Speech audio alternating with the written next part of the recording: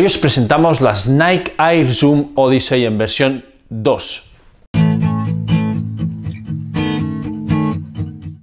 Zapatillas de 160 € y 317 gramos en un modelo de máxima amortiguación y además con soporte en la cara interior con este Dynamic Support. Vamos a verlas por partes. Si entramos al detalle de la suela y media suela de estas Air Zoom Odyssey en versión 2, nos damos cuenta que juegan bastante continuistas a lo que habíamos visto en la primera versión en 2016 con este crash rail en esta zona exterior para guiar un poco más la pisada, además disipar, digamos, la energía en el primer impacto de talón. Un compuesto que creemos que es más duro en esta parte del retropié, ¿de acuerdo? A comparación de la zona de anterior, que es bastante blanda, y también en esta zona interior más duro para soportar, digamos, las cargas en la gente, sobre todo pronadora, que necesita una zapatilla como son estas Odyssey. Por otro lado, en la zona de antepié, 3 líneas de flexión bien marcadas. Fijaros cómo la flexión es clara por la última línea de flexión. Fijaros en este detalle, flexan bastante bien, unas zapatillas rodadoras para sumar muchos kilómetros.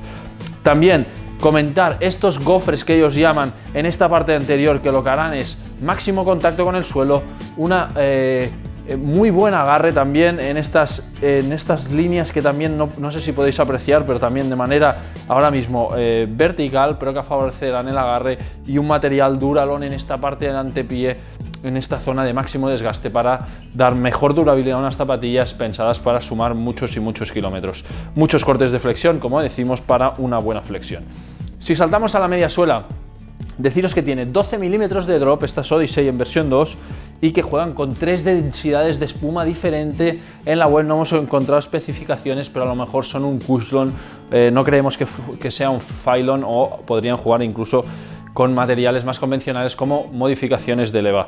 Fijaros cómo hay un compuesto más blando en esta parte de aquí para entrada de talón, compuesto también un poco más firme en esta parte de antepié para dar buena respuesta, y si giramos en la parte del interior del pie, este Dynamic Support, que lo que hace es dar unas columnas de un material bastante más duro, una triple densidad, una doble densidad, que lo que harán es evitar que el pie caiga hacia adentro, sobre todo pensados para entrar de talón, y en la transición dar máximo soporte en esta parte de aquí. Y fijaros cómo esta parte también dará soporte, pero no tanto, y ya será una pisada quizá un poco más neutra y un poco más reactiva en este sentido. Deciros también que llevan 2 pastillas de zoomer tanto en la zona del antepié como en la zona del talón, al igual que incorporaba la primera versión.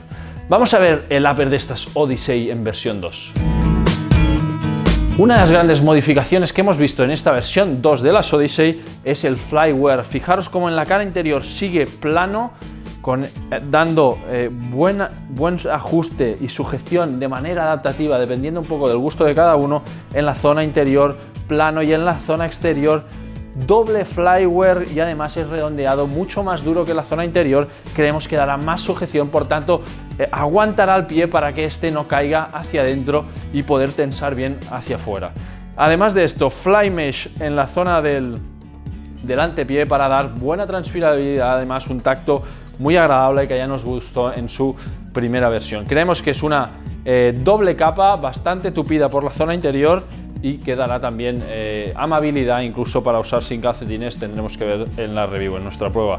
También comentaros este contrafuerte bastante prominente con este clip, un contrafuerte asimétrico, como podéis ver, dando mayor soporte donde lo necesita para esa gente pronadora. Comentaros que también este material de aquí es realmente agradable, y han anulado quizá ese clip más prominente y un poco más intrusivo que llevaba esa primera versión.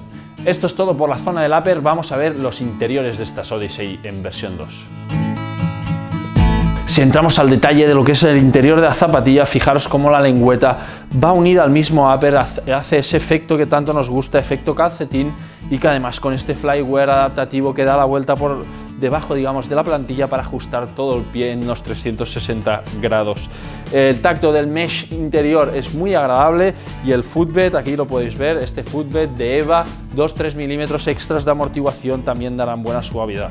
Con la zona del talón, como podéis ver aquí, bastante acolchado, muy prominente para fijar bien el pie en esta primera entrada en el calcáneo. Plantilla bastante estándar, bastante regular, con estos dibujos que nos recuerdan bastante a orzolite, antibacteriano, un plus de amortiguación en esos 4 o 5 milímetros y además material antideslizante por esta zona de arriba.